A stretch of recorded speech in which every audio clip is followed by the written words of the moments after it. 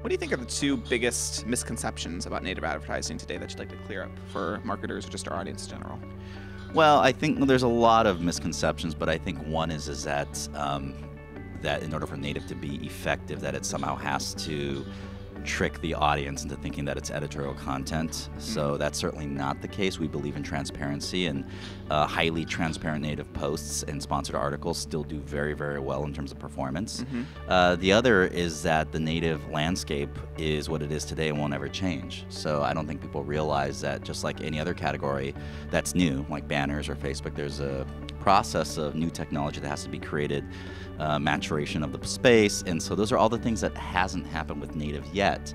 And so people tend to judge native for what it is today. We see what native is going to be down the road, and it's certainly going to be a large category, and all the problems that people have around scale, control, measurement, all those will be solved.